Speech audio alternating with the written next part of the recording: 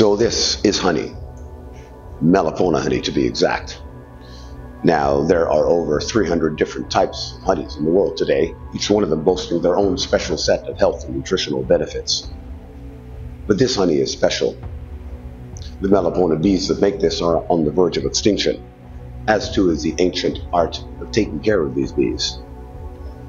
In our technology-infused day-to-day world, it's easy to forget about the little things that hold the delicate balance of nature and humankind together. Join us as we discover the story of the Melipona bees that work tirelessly to create this special honey, all while pollinating over 80% of the Yucatan Peninsula.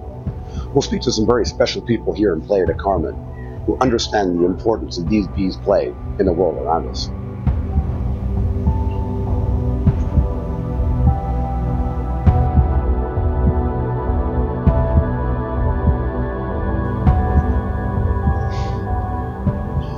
Now, when you think of Playa del Carmen and the Mayan Riviera, bees are not the first thing that comes to mind.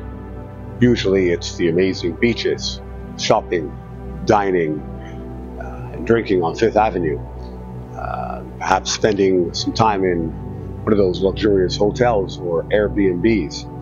And there's no denying that Playa del Carmen has exploded as a tourist destination over the years. But does all that growth come at a cost?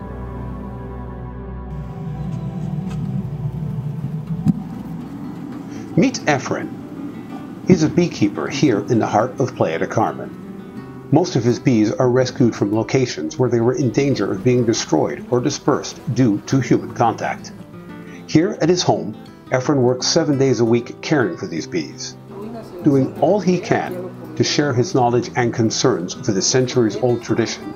He took some time to sit down with us and explain what these bees mean to him and his family. How long have you done this, raising bees? Yo he tenido abejas formalmente y aprendiendo de ellas así formal 10 años aproximadamente, ¿no?